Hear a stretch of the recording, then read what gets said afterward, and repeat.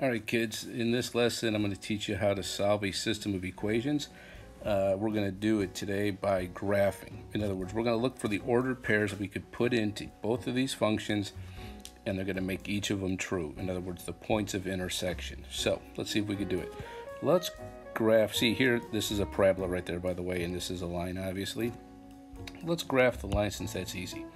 Okay, my y-intercept is -3, so I come down 1, 2, put a point, and then here's my slope, down 2.5. Isn't that another way to say -5/2? So if I go down 5/2 and put a point, we're good to go. But what if you did want to go down 2.5?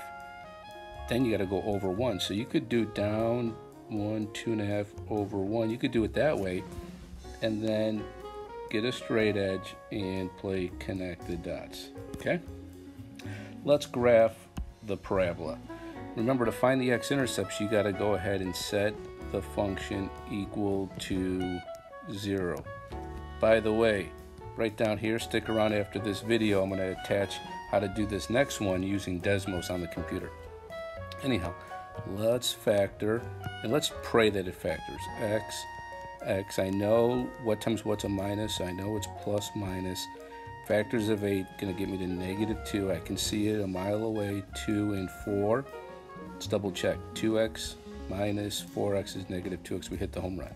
So x plus 2 equals 0, and x minus 4 equals 0. So x is -2, x equals 4. So let's plot those.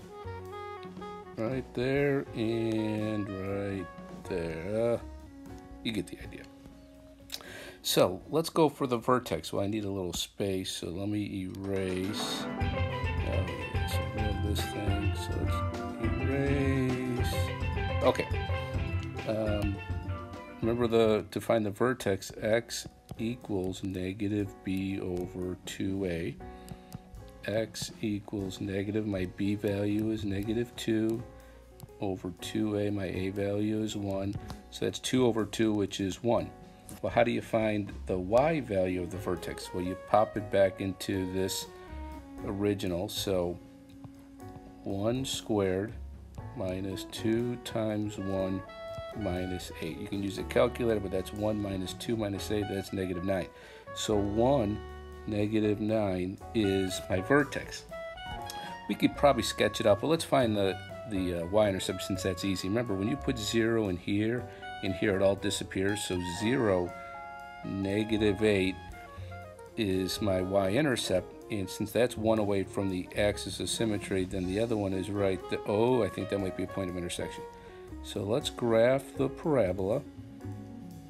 It's just a rough sketch. That's not the greatest, but you get the idea. So question B says, how many points of intersection are there? Well, it hits here and here, so there are 2. Now it wants you to take a guess what they are. Well, this one right here looks pretty darn good. I don't know, what do you think? -2, -8? -2, -8, and then the other one is here, so I'm guessing maybe -2.5, 3, I don't know.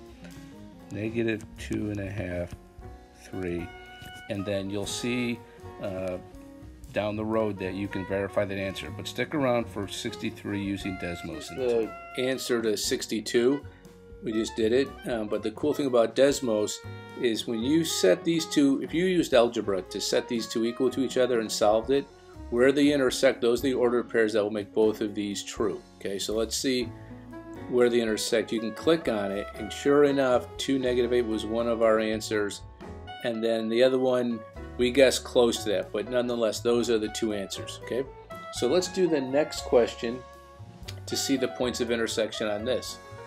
So let's get rid of that and that, and let's put in y equals x squared, and then we'll put in y equals 2x, and we'll see where these bad boys intersect. Ooh, they don't. So that tells us there is no solution. at least no real solution, because if you took x squared and set it equal to 2x minus 5, you're going to get what kind of numbers? You guessed it, imaginary numbers.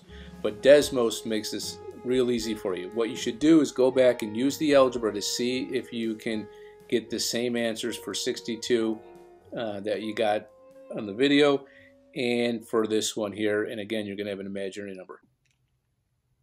Now take a break.